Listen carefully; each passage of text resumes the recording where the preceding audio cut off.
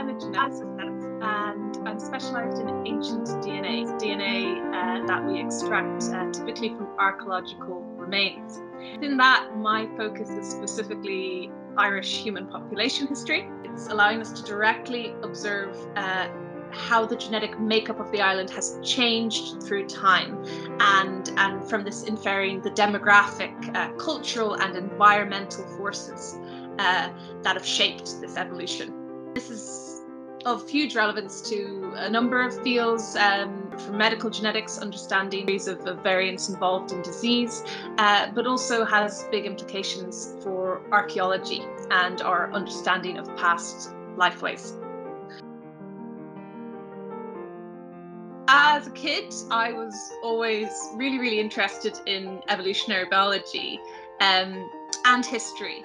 And I think there's a really nice overlap between the two in that they both are sort of concerned with what happened sometime in the past. There's a bit of detective work involved.